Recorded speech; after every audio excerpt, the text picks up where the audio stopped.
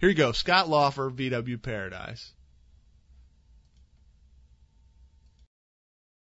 Okay, Scott, as always, we have to start out with what's your VW story? How did you get into VWs? I used to be a manager of a grocery store and worked on cars on the side a lot, kept them running, and somebody at the store one day says he had to open his own business. And I thought, well, maybe I ought to. And here we are. So it's done nothing but grow since, you know. The boys, having my two sons, has been a blast, getting to race and work with them, be around them all the time. The growth has just been phenomenal. So you opened what, in 1980, I think, right? 1979, yep. 1979. It was kind of on a bet, right? It was kind of like that, yeah. I'd worked for the stores, like I said, for 10 years at the time. I was a key carrier and didn't have much interest in that. You know, I mean, I busted my ass for them, obviously, but I had more interest in the cars. And then my brother-in-law, who now works for me at the time, I thought was going to be my main employee. And he ended up getting a better job.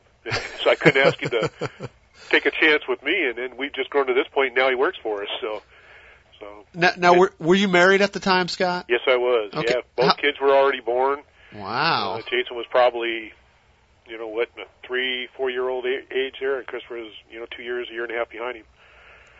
Now, was Molly working, or did she stay at home with the kids then? She was kind of still working for the grocery stores, too. We both worked for the grocery stores at the time.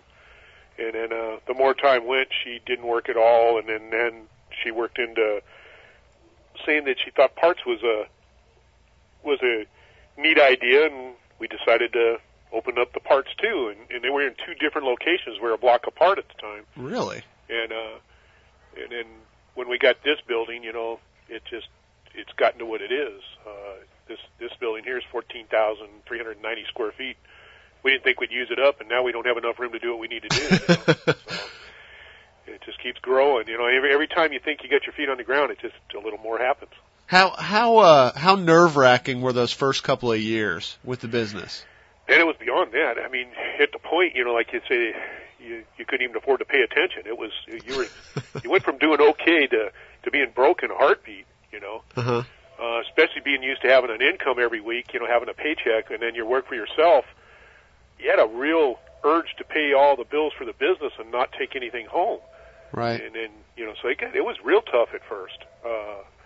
It's not like we do real well now, but it's not like we're on top of the world. We enjoy what we do. That's why we do it even on, both Christopher and Jason were here even this weekend, Saturday and Sunday, working on stuff. We like what we do. Now, I was going to ask you, do you think the reason they work so hard like that, because whenever I talk with Jason, he's always staying late or coming back, him and Chris both. Do you think they saw you doing that in the beginning, and that's just how they learned that? It could be. I used to work, 16, 18 hours a day. The boys were with me a lot.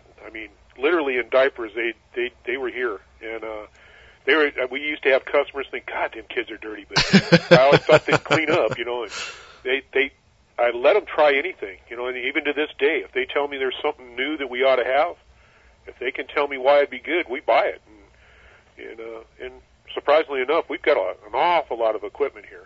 I just talked with Jimmy Larson last week, and he came down here a week or two ago and said, wow, I didn't realize you had that much stuff. He said he made himself at home and walked around on a Saturday when I wasn't here, and was quite impressed with the amount of equipment we did have. Well, I think people are sometimes, they think that, this just all happened for you overnight. When did you really kind of realize that, I think we got something here? We were, like you say, being on that ragged edge of being broke. In 1984, I got bought out of the business and took a whole year off and didn't work at all. Took a whole year off and played around with koi and in my pigeons and doing my thing and enjoyed myself. Uh-huh. And the guy didn't make the final payment, and I took it back. And from that point on, I looked at it a lot different as a business and the amount of stuff that we did. It grew from that point. At that point, I took it back. We had one car in the lot. By the end of the week, we were, I'd put out an advertisement that, it was Scott's VW Paradise and Scott's back, and boy did we get a lot of work fast. And, it just took off and kept getting bigger, and the more the kids got involved, these days, 90% of the people don't even know who Scott and Molly is. You know, they'll say, you know, we went into, you know, I'm building a 56 Nomad right now, and we walked into Dave, and the guy goes, "Oh, aren't you Jason's dad?" Yeah, don't even have a name now. Oh. You know? So, yeah, the kids, they're in the limelight a little bit more. And you couldn't be more proud, you know, with Jason making Motor Builder of the Year and Chris are in the Dragster and the fabricating, you know, we do this stuff for Redline and everybody. It's just the stuff they'll run with. They take anything I've taught them and gone triple fold on what they can do with it. They, like they say, you surround yourself with smarter people than you, and boys impress me. They do an excellent job. Well, let's talk a little bit about the racing side. So you started with you had a 67 sedan? Yeah, we had it actually was a 64. Okay. 64 Bug. It was called Ice Blue. That was one of our first cars. It was a 12-second car. And when it got in the 11s, then we tinkered and kept going, and it's just it's evolved every time you go out, you want to go faster. And, well, you do. Yeah. We're never happy with what it is. If we did that, we know we could do just a little more. And we used to do it on such a shoestring budget that, you know, it was used parts from around the shop. We had a crank polisher. We'd redo cranks. You know, I mean, some of these stuff you couldn't have thrown in the customer's car if you wanted to, but, you know, if ours threw it on the ground, you could do it again, you know. So we did a lot of this stuff for years, you know. Then when we ended up purchasing a car. I tried to do it all aspirated at first. I was a big deal about not doing it turboed. And once I did the first turbo car, we purchased a car that was well known at the time called Hot Sauce. It used to be Dave K. Wells and Mark Hilliards. Yeah. And we got into that car, and me and the boys, neither one of the boys were even driving age by that point. And we got that car to run all the way down to 950, and it was nowhere near safe enough. Uh-huh. It just kept going. Yeah. So, you know, and then we started getting into the dragsters and stuff.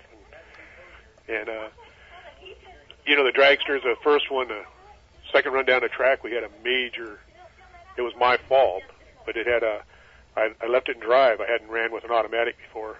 I left it in high and launched, and it overloaded and flamed ahead and cut right through the gas tank and had a major fire. That was in Carlsbad, right? That actually caught your suit on fire. It caught my suit, burned my beard clear up into my helmet, burned my hair even. It was scary for me, let alone the boys watching it, you know. And the only reason we even put that out was the boys Jason always carried fire extinguishers in his car. And the track really wasn't, their fire extinguishers were out of, you know, nothing worked, you know. Oh, great. So our fire extinguishers put it out. The car was pretty well burnt. You know, we put it back together. It never accomplished what we wanted. It was our introduction into dragsters, but it never did what we wanted. Yeah. Okay. Now, and then our next phase, you know, when we stepped to they had that article in Hot VW on 593, yes. Yeah. May of 93. They had all these pictures of everybody and little honorable mention at the bottom to watch out for me.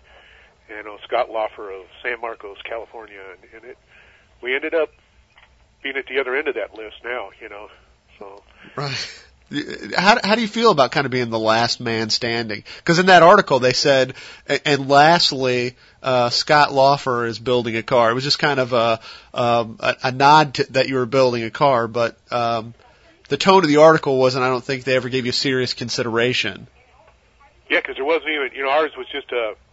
You know, like we say, honorable mention. They threw your name in the hat. Right. But it was didn't even warrant getting a picture or anything. Everybody else, they had this history of them and everything, and what led up to it. And at that point, you know, we hadn't made a name for ourselves yet. It was very shortly after that we were taking off like wildfire. You know, right. Like I say, the boys. If it wasn't for them, but their interest, some of the things at tracks. You know, when you'd go and you'd run, and then, you know, some of the guys at the top of the food chain would you know, make comments like they didn't think you could catch them, and we not only caught them, we proved we could, you know, and and we have fun. We go to the race. If you can't go to this race and enjoy the people you're around, then you're doing the wrong thing, because there's no money in this. Right. You know, if you can't go there, well, you even saw it at a couple of these races being with us. If you can't enjoy the people in the evenings, that's more fun than the race almost. You know, we have a blast when you put on a show for the crowd. Right. But really, honestly, helping anybody, you know, like Eric Madsen, when we met him, he needed a part, and we fixed it. The next race, he needed something else. We did this 3 or 4 times, and all of a sudden he shows up with a big old VW Paradise sticker on, and, you know, we've just done a few tidbit things we didn't think warranted any recognition. We would have done it for anybody. And we enjoy it. You know, if people come up, you can weld anything, you know. We have the TIG welders. We can, you know, we try to do everything we can to keep everybody interested, because this is fun when everybody goes to have fun. Now, is that kind of how it starts? You'll help out a guy here or there, and then they just don't go away? You know, that's kind of it. It's most of, you know, like the boys' very best friends were original customers and turned into being literally family friends. You know, we start out and you realize how much people appreciated what you did, and then pretty soon you're, you know, having dinner and you're doing things, and you're not just customer relationship anymore. Right.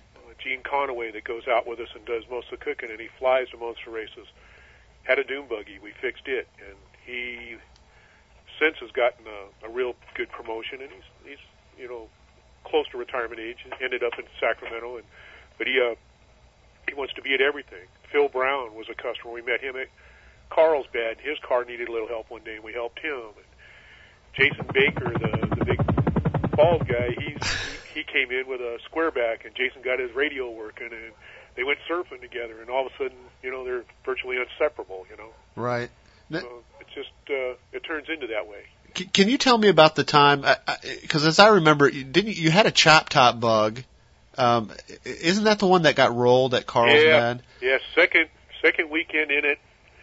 It was it was my birthday, and Molly kept asking me what I wanted to do that day, and it was a Saturday, and we were just starting to get to where we'd be at the 11 second range, you know, breaking out of the 12s into the 11s, and she kept asking me, "What do you want to do tonight?" I said, "I want to go racing," and she's, "No, we're not going racing," and this went on all day long at work, and finally it was okay, but we were going to do something afterwards, and we get out to the track, and one of the first runs, it had a fuel power wire came loose, so the car ran a 23-second quarter mile.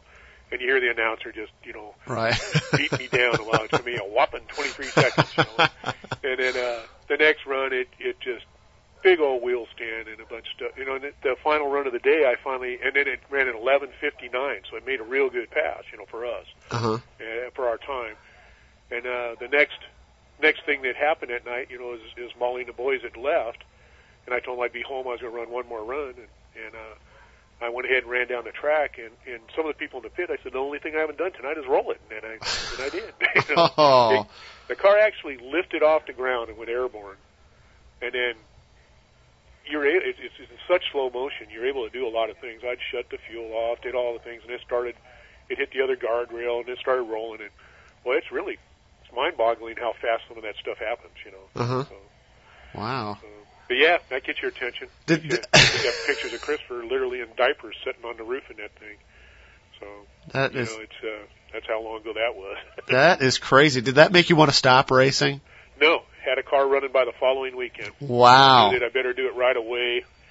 Wasn't a car I kept at all. I only ran it once or twice, and then shortly after that, we put together a Manx, red Manx, and I ran that for many, many years. I had that one, and it got to the point in them days in the early 80s where it was very it wasn't a good atmosphere in the pits, you know. So it was a little tough, you know. Right. So I just got bored with it, and we stopped racing for several years till the kids got old enough, you know. So and then when the kids started getting interested again, I ended up with a couple of my old cars sitting around. We started running it. And then the evolution started. You know, we went from we have that chop top in our garage still. We're going to be bringing it out again. Really?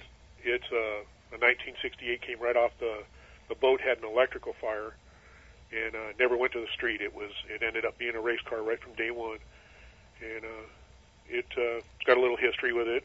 And, Yeah. and I ran it, and Christopher ended up, I gave it to Christopher, and it just, we've kept it. We just won't get rid of it. It's a nice car. Mm-hmm. Then we ended up with hot sauce after that, and then since then we've had seven different dragsters. Right. So it's gone through a few, and ups and downs with that. We've had a couple where you didn't even go forward. No. So the first one it honestly almost didn't go as fast as hot sauce, but we learned a lot on what you did with an automatic and stuff. And then we were some of the first to try the gearboxes, and then we went back to the automatic again, and Right. because you could do more tuning with an automatic on the motor and make the power.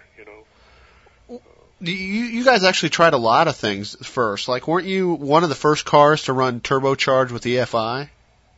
Yeah, everybody thought we were going the wrong direction with that. I thought that was insane. Yeah, we were told, by people that it'd never work. And guys like, Bob Godfrey even told me that. And we were just kind of like, well, geez, it works so good on street cars, I don't see how it couldn't, So it just seems a learning curve. Being the thing, Yeah. So. Well, it just seems the learning curve would have been so great.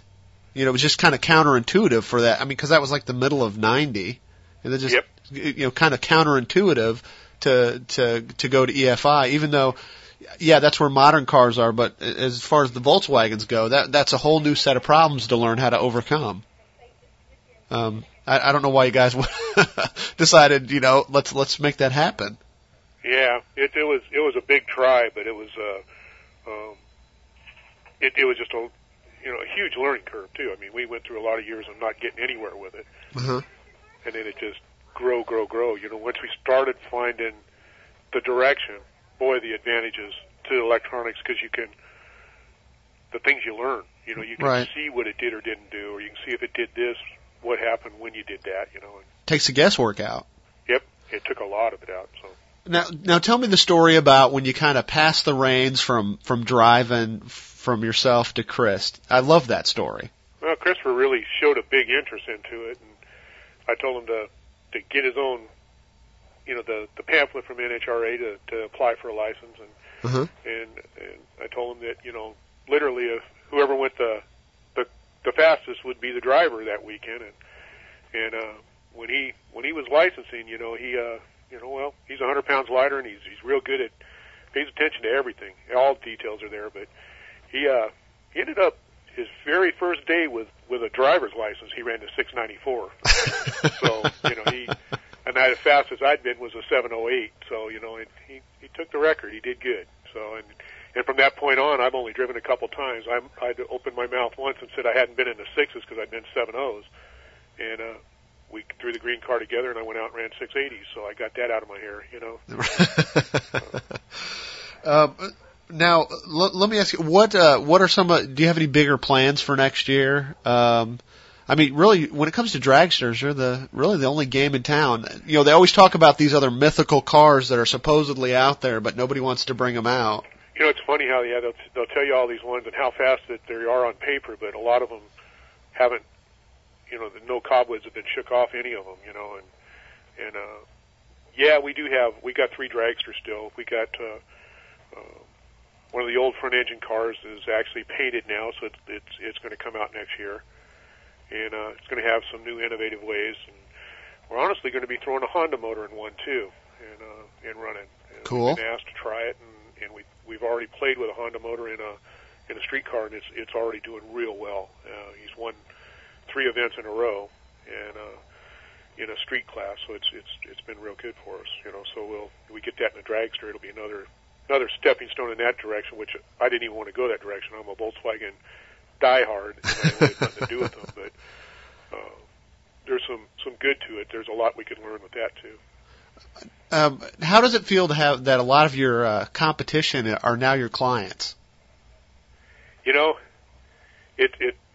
We like it because we're not afraid to give them just about anything, even like helping Ken Fisher out and doing his, and I just I enjoy this. So the more we could have out going, if we beat them just because you were a better driver that day is the way you'd want to have it.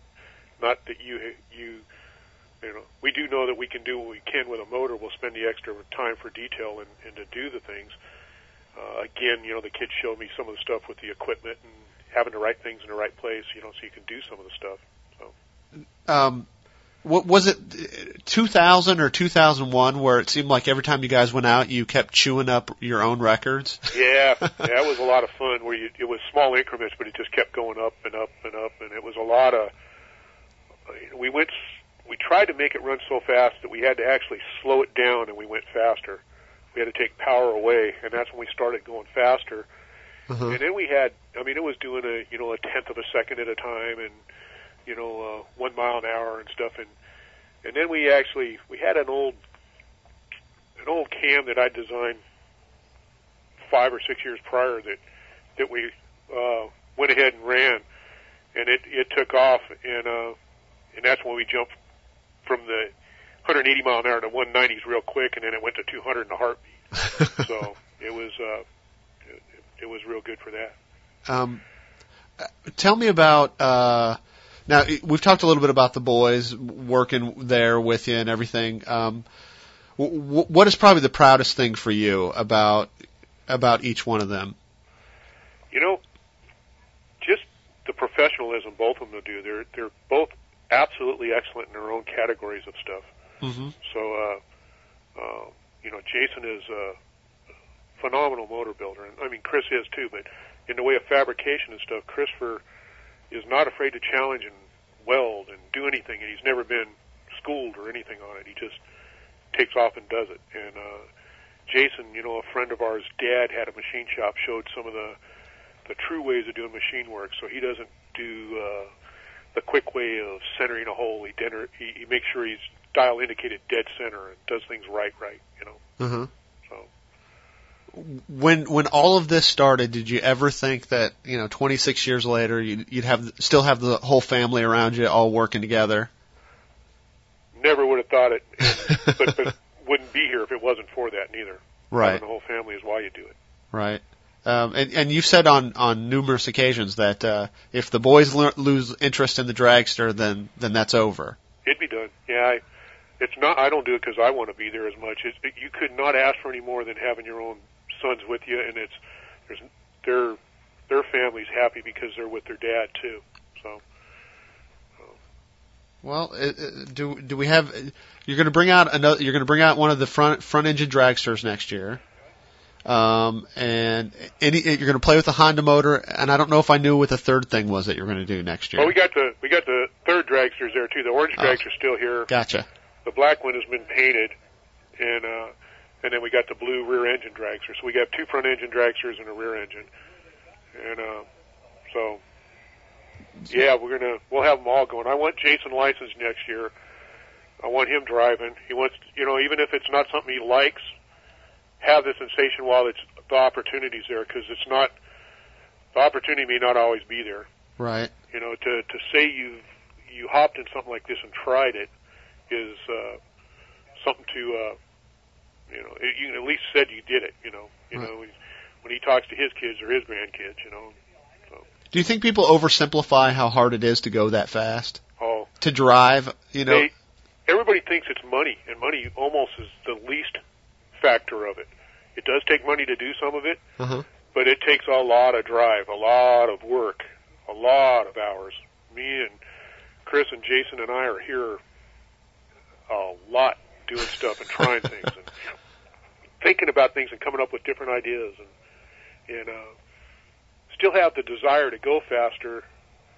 Like for a lot of years, even when Dave and Tom held the record, with no challenge, they slowed their car down and just made it where it was consistent and had nobody trying to beat them. Where we want to break the record every time we go out. Our goal is to go faster. We don't go out to go look simple. Right.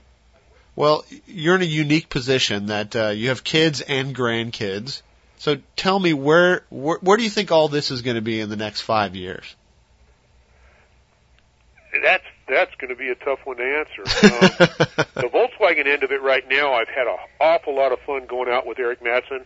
We built that motor, and I mean the record was 909, and we took it all the way down to 860, and even Dean from Hot VW, when he said to me, he says they expected it when we got involved. It wasn't like even a shock. Well, in some ways that's kind of a letdown to us because we still think that was a pretty good milestone. It was absolutely a good thing to do, but I guess they do just expect it. I mean, you look at Christopher's car. Christopher's street car is every bit of an 8-second car, and it really is a street car. Right. It still has KYB shocks, nothing fancy or anything. So it's just you can do it, I guess. Uh-huh. Well, Eric actually was on the show, and he said there's no way he'd ever be able to go as fast as he went, as quickly as he went, if you guys hadn't gotten involved. And he's family people just like us. We have a blast with his family, and him and us, we both say the same thing. We wish we lived closer together. We talk to each other a lot.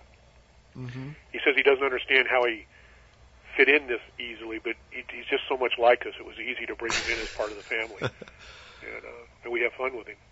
Absolutely. So you have no idea where this is going to be in 5 years? You think it's going to be just like it is? Might do something. We won't know that until next year, when we're trying it. Yeah. Well, I know that you guys have been busy as hell, and I know this is like the busy time for you. Yep. Because what people don't realize is when drag racing season's over, that the dirt side of it, the off-road side, is just kicking into full gear for you. Yeah, when we shut down the dragster, it's all buggies now. We wouldn't have time for the dragster if we wanted to right now. Did you ever have any desire to try any of the off-road stuff? Yeah, a little bit. The boys have actually dabbled in it a little bit with some of the Class 5 and stuff, and they actually went out and rode in a car. They didn't drive it. They rode in a car 2 weeks ago, and they both had a real good time with it. Right. And again, same thing. It won its class for the year, but again, it's back to taking a 1600cc motor and making 60-some horsepower to the ground with it, and then it's a good suspension. It has a lot of fun. They took turns rotating in and out of the car and still won the thing by 50-some minutes. So. That's crazy. Well, Scott, you're my hero, as you know, and